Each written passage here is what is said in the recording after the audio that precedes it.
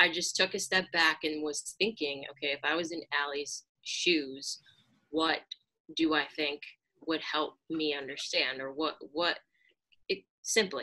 help me understand? And as a Black person, I have viewed this documentary called 13th, and it's on Netflix. And when I watched the documentary, my whole ideology about the government, about Black people in America. I mean, I know my Black history. I am a part of Black history, but that documentary shifted everything that I thought about our judicial system, our police force. And to add, my dad was a police officer in a Black neighborhood in Cleveland, and he is white. So I had like all of these thoughts and emotions that I've been kind of going through these last couple of days, but just in this documentary per se, this is where all the anger is coming from. And I just wanted her to understand that this is systematic. This is on purpose. This is years, like years of in the making.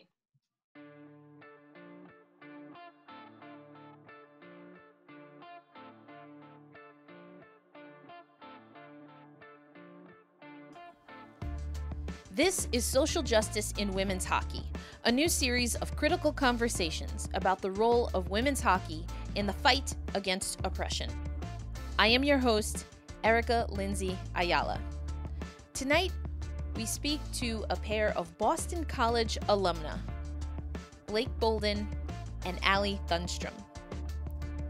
At the professional level, Blake and Allie continue to play hockey in the Professional Women's Hockey Players Association and the National Women's Hockey League, respectively. Our conversation is broken into two parts, both of which are available now on YouTube. We thank you for joining us for Social Justice in Women's Hockey. We hope you can learn something from this conversation with Blake and Allie, and that you are challenged to join the fight against all forms of oppression.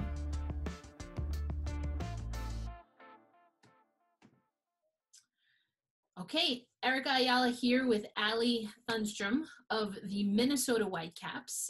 Allie, very happy to have you be an integral part of this conversation and this new series that we're bringing to women's hockey fans. As you know, obviously, you and I had a conversation earlier with Blake Bolden, but we wanted to come back and just lay the foundation and set the scene a little bit. So, Allie, I'm going to kick it off to you to first just give us a sense of, as we record this on June 1st, what is happening in Minnesota, and we'll start there in how that led us to our conversation with Blake.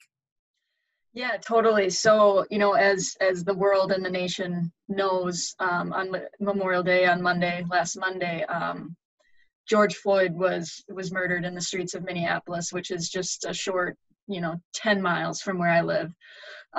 That's where my dad grew up. My grandma still lives there. My cousin still lives there. So it's definitely a city that is very much home to me. So, I didn't hear a lot about it until Tuesday, and that's when the video came out. And I remember seeing it with my family and watching it, and just so much disgust and horror. I've never seen somebody die in person like that. And, it wasn't in a movie. It was a murder literally on TV that happened just miles away. And I couldn't make sense of it. I was heartbroken. I think we all were. And immediately, like I said, that's my dad's hometown. Him and I both reached out to the mayor of Minneapolis via letter. He sent a text, I sent an email, which kind of seems backward given the age gap. But, we immediately reached out and said, you have to do something. This is not our state. This is not what we represent. Like, that was unacceptable. And we urge you to do the right thing here. And so, it kind of went from there, and there was just a lot of emotions. And then as Wednesday came, that's when, the fires started in Minneapolis. And I had tons of friends down there, and I have friends that live just a mere blocks away that, were posting like debris in their front yard. And just that's how close it was getting. And then as, things turned to Thursday, it was a whirlwind. There was so much going on, and, I've seen riots on TV, and I've never experienced it in person, and I had no idea, what to think and what was going on. And as Thursday was going, it was sometime in between, I'm not sure, they posted the address of the former officer, if we want to call him that. And it was just a mile and a half down the road from my house. And as I looked at the address, it turned out that it was just a mere block away from one of my very, very close friends, who her husband's actually out of town, and they have 3 young children.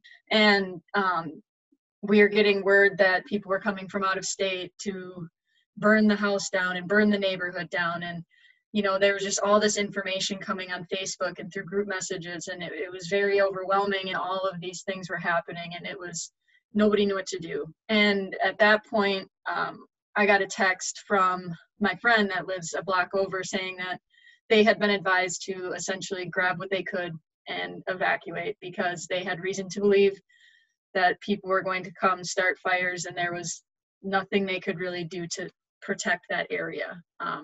If it did start to burn down, the collateral damage would likely be their houses in the neighborhood as well. And that was kind of the point where I just kind of lost it, and I didn't understand. I want protection for my family and friends, and I want them to stay safe. And all I could think about was them, and, my friend and her 3 kids having to pack up what they could and go seek, shelter somewhere else. And that's when I sent the tweet. And, it was just a really overwhelming situation, and very much in neighborhoods of people that I love and care deeply about. Yeah, Allie, again, I've expressed this offline, but, I'm terribly sorry for what you and your community are going through. And I mean, that's not a great picture that you just painted for all of us. And it's certainly not great what we're seeing, on the news and on social media. Now, for everyone that's going to watch the conversation that we have, where we bring in Blake Bolden as well, I want everyone to know that we wanted to first, give a little bit of a better intro. We like dived. We did, yeah. We got down to it. Number 1. But number 2 is, I want to make it clear that, we all entered this conversation not trying to really explain what happened in the past, as far as, decisions that you made surrounding your tweet. If anything, we're reflecting on what you did after that, and hopefully, what people can glean from that as they too are trying to figure out what to say, how to own their own feelings while also being thoughtful. So Allie, just before we cut over to the interview, the roundtable that we had, what are some things from our conversation that we're about to play that have really resonated with you since the 3 of us were on the call? A lot, honestly. I think that the call we had was just so incredibly powerful, and I think that, collectively our voices moving forward are exactly what our sport specifically needs, but what everybody can learn from. I can't assume that I understand your experience, and, vice versa, but I think that's a major thing that, so often we want to say the right thing and make the right statement and do the right thing too, and make those actions. But the piece that we tend to be missing is, I need to listen to you and listen to what you need and listen to what your experiences are. And, I think that is the piece that we tend to miss and lose sight of, is it's not about what I can do to make me feel better or to make me feel like I'm making a difference. I need to be a better listener to people like Blake, yourself, people of the Black community, people of the LGBTQ community, everyone that's different from me. I need to take time to listen to them and to understand their needs before I ever try to assume that I understand what's going on. Yeah, I think that was a takeaway for me as well. I mean, we all shared, and I learned a lot that I had never, made connections to certain things that you and Blake were able to share. And, Blake's not here with us now, but definitely stick taps to her. Absolutely. did a really great job of being open, not only to you, but also just even to this conversation. It's not necessarily something that she had to do. And then she was pretty open about her, her process, not just in this moment and what's happening in San Diego where she's at, but also through her career. Mm-hmm. And I really thought that that was powerful. So this is going to be, the first installment of what will be a series of conversations with people in women's hockey, players and fans. And I've already got an official and talk. So thank you, Allie. And of course, thank you to Blake. And we're going to cut over to that interview now. Thank you. Understanding. But I see from the outside, like in that moment, I was asking for protection, the very same protection that George Floyd should have been getting on Monday night and that the community should always have. And so I did make that connection, and it's just like, I get it. It has provided a lot of. Allie, I've known you for a very long time, and I was shocked when you called or reached out to me, because we don't talk on a daily basis. So I was like, this is interesting. And to be clear, I didn't read your tweet, but I know who you are, and I know that you're a good person. So even just to hear you say that you went from here and then came full circle, that's a big step of understanding and you reaching out and starting a conversation and then being brave enough to talk about it further, Mm-hmm. So you should be proud of yourself. I'm proud of you, and I love you. I wasn't in your situation. I don't live in Minnesota. I don't see what's happening. And you were the first city, like now all these things are trickling down. Mm-hmm. San Diego yesterday was turned, all these cities are burning basically.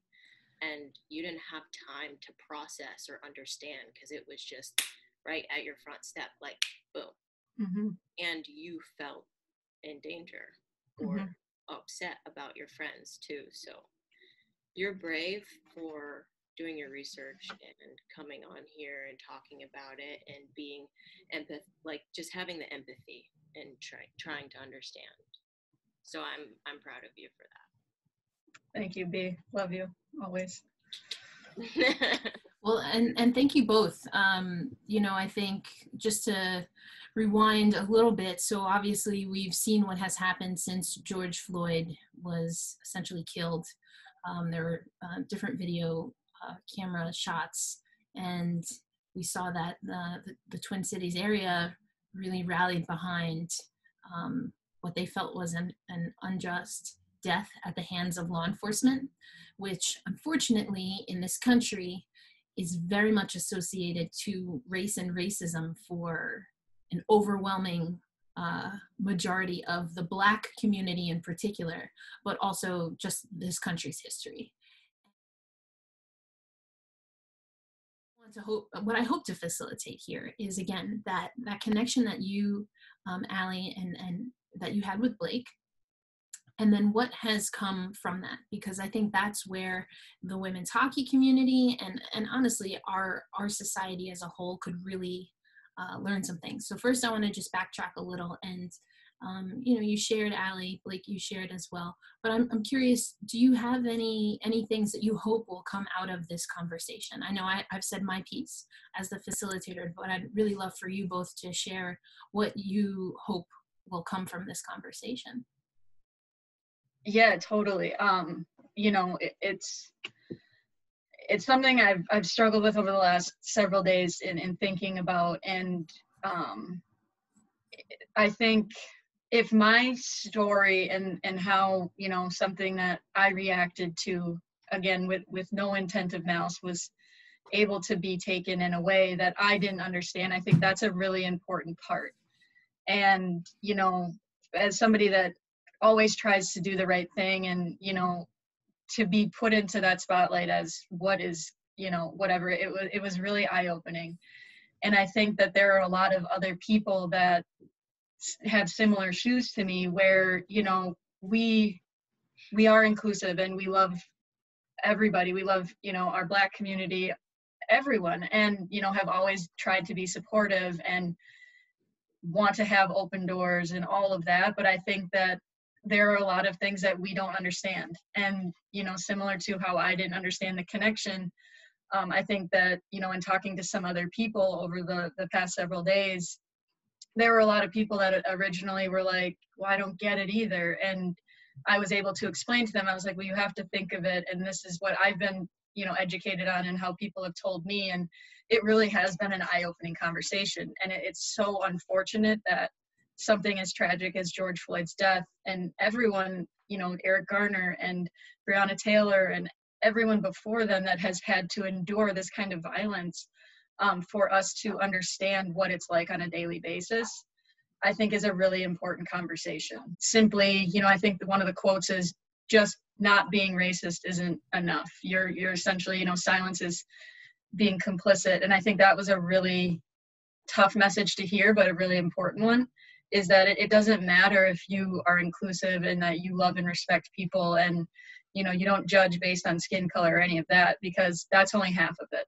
There's still a whole lot more there, and to ignore the bigger picture is kind of the message, I think.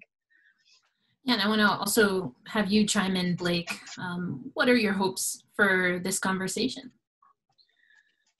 My hopes for this conversation, I mean, I've had days to process, and, you know, in talking to Allie, I feel for people when they're going through pain. Like, I physically feel for people. And so I want you, Allie, to feel like you have released that bad stuff out of you and to move on, because you are doing the right things and you are making amazing strides. And this is not like a bash Allie, bash white people conversation. Yeah. It's let's just have a conversation to understand where anger, where frustration comes from. You know, I am a Black woman that has played a predominantly white sport my entire life, and I've never felt comfortable having these conversations until this moment. And so sometimes these things happen. You know, we have martyrs in our Black history and our community, and, you know, I'm in a privileged position. You know, I have privilege within my own sector of race too. So I just want there just to be an understanding. And I believe that we are and can be stronger together, and can be compassionate individuals and be anti-racism. Because like you said, just being cool and saying, yo, I got Black friends, so I'm not racist. Like, you know, my boyfriend's white. He's not racist, but he knows. You know, we have these conversations. We can go into a store and people can look at us weird. Like, we go through these things. I go through these things. And, you know, talking about it helps. And it's at every single person's doorstep right now. Wow. Yeah, I really appreciate you saying that, Blake, because obviously both of you are athletes. You're on the ice, you know, both Boston College alumna, and have really been able to carve a space out in the hockey world. And there's a lot of responsibility that comes with that. As someone who is new to the hockey space, but also identifies as Black, I must say that I hear where Blake is coming from. And these are conversations that I also have just recently started asking people about. Like, Blake, I always ask Blake about this stuff, but you know, but yeah, but I mean, you know, that's just because you talked about martyrs, but you've always been billed, rightfully so, as a pioneer, and so there's a lot of expectation that comes with that, and we talked about that over the years. But in the last few months, I've also made a point to talk to other athletes, so like a Jillian Dempsey, or you know, to talk to players and also executives about what this means outside of the heavy context that we have now. And I think the place that I want to go next is to you, Blake. when Allie reached out to you, as I understand, you offered her not just as a friend to be there and to listen, but you also offered her some resources. And I'd love for you to take us through, as you were hearing what Allie was giving you. You said you hadn't seen the tweet. What was it that made you feel that, one, she was ready to receive, and two, that these particular resources would be supportive? If you could just walk us through that. Well, she texted me when I was cooking, and I was like, I can't handle this right now. I can back to you later. But I was thinking as I was going on through the 15, 20 minutes, because I texted you pretty quickly after. Yeah. I was like, she's going through it. Like, I need to support her right now. I don't want to talk to her tomorrow. I need to talk to her right now. So I just took a step back and was thinking, okay, if I was in Allie's shoes, what do I think would help me understand, or what would help me understand?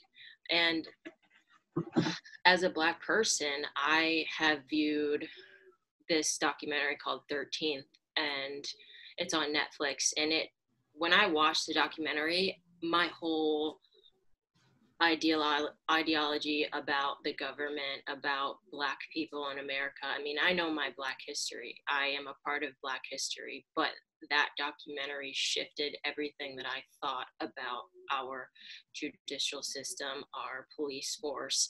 And to add, my dad was a police officer in a Black neighborhood in Cleveland, and he is white. So I had like all of these thoughts and emotions that I've been kind of going through these last couple of days, but just in this documentary per se, this is where all the anger is coming from. And I just wanted her to understand that this is systematic. This is on purpose. This is years, like years of in the making.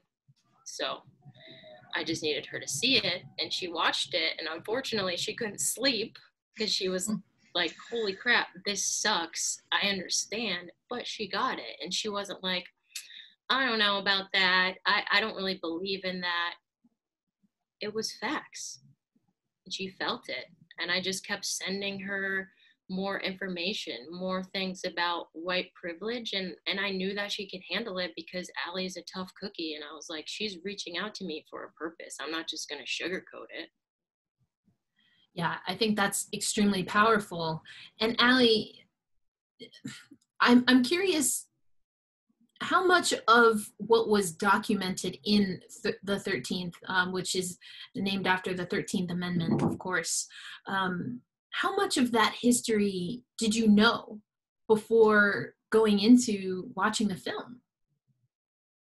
I mean, the general things that I've learned in history class over the years, and I did take a class on criminal justice at BC, but it was never necessarily broken down to an issue of race necessarily. They talked about that period of the 1970s where it was all about mass incarceration, and that's really where we became the most incarcerated, in the world. And it was never quite as direct about what the initiatives were at that point. And and so it was always, every history book that I'd ever read, and I will be perfectly honest, history wasn't my best subject. I tried really hard, and I was more of a math kid, but it was always very more general, and it was just like, from this period of time, this happened, and it didn't break it down like that. And I think what else was really powerful beyond that, and understanding kind of even the period before that, when we gave Black people rights for the first time. I mean, now looking back at in the year 2020, it's mind-blowing that even had to happen. It's like we had to have a movement for Black people to be able to vote.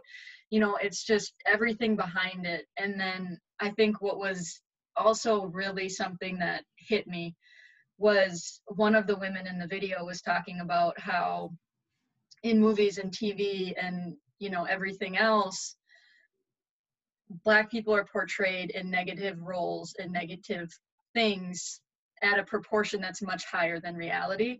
And so when this is what you're seeing on a daily basis, I think that's where, you know, a lot of, when another video that Blake showed me was how Black parents have to have conversations with their children about, you know, how to handle situations and with officers and others, and, you know, the threat of being a Black man. And there's the quote of, at what age do I go from being cute to being a threat? And that all just was so heartbreaking, because that's not a conversation that I've had to have in my family. I've never had, I have 2 older brothers. My parents didn't need to have that conversation with them. It didn't need to happen with me. But I think then when like putting it all together, it's, you know, when you see those images, and that's, if you're not educated enough, or you don't know that you should ask more questions, when that's what's portrayed in front of you constantly, I can understand where that fear comes in, because that's what you're seeing. And that was probably even more powerful, was that, wow, this is really something that's so ingrained in our everyday life. And I get how horrible that is to have that conversation with your kids and with anybody. Nobody should feel that way. And, you know, the fear that I felt with the riots and everything going on in Minnesota was horrific. It was horrific. And I've never experienced a trauma like that. And, you know, we talk about, there was the Ferguson riots, and there were other riots over time, but it was never in Minnesota. It was never in my city. It wasn't the people that I love being affected. It wasn't, you know, my dad grew up in Minneapolis. My mom grew up in St. Paul. Like, this is everything I've ever known. And so that it all just kind of comes together. And that fear that I felt in those 4 days, this is something that people of color and Black people specifically feel every single day of their life. And that was really a breaking point for me. Yeah, and I think, go ahead. Oh, that was just really powerful, Allie. And I think, Allie, what you're getting at, and language that people who study these types of you know, instances of systemic racism, like a Michelle Alexander, like a Brian Stevenson, to your point, that's exactly what they do. They spend time in history drawing the through line between, you know, slavery in the United States and mass incarceration today. And those are things that, when we have these moments, unfortunately, of bodies laying in streets or people being shot in their own home, there's not always time to get into that very long, very saturated history of racism in the United States. And so I think a lot of people are grappling with seeing buildings burning and looting and all of that stuff, and connecting that to the root issues that are happening right now. And I think that is a very natural struggle. I think it's okay to struggle with that, but it's also important to understand where that comes from. And I think that on social media now, whether or not, I'll put it on me, I personally agree with how people, as they say, came at you. That's almost not the point. The point is that, you know, there was equal pain there, or maybe not equal, but there was pain on both sides of your words, even if that was not the intent. And so what I think, these are difficult conversations, right? They're difficult to have at any point in time. But I want to transition into now thinking of hockey. Like, let's come up with a really good foundation.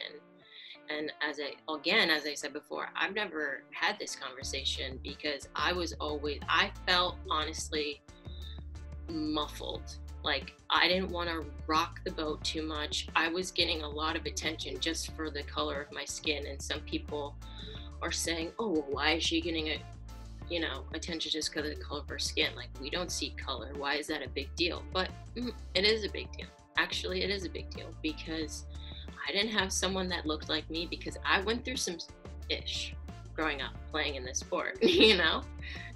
I don't think that you guys had to do that. Well, I'm pretty sure that you didn't. So let's just all understand so we can cut the crap and not let this happen, or at least be aware of it. So if it does, we understand what to do and how to handle it and what to talk about and how to support each other.